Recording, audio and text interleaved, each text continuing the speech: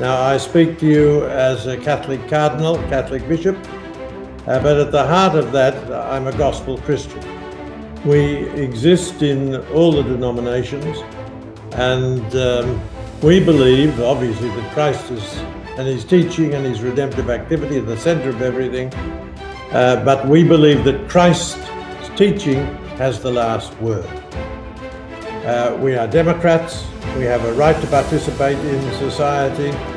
We have a right and an obligation to present our Christian point of view because we contribute to human flourishing, I believe, better than any other system of values. So if we do follow his teaching, a lot of good things happen, and society is much the better for.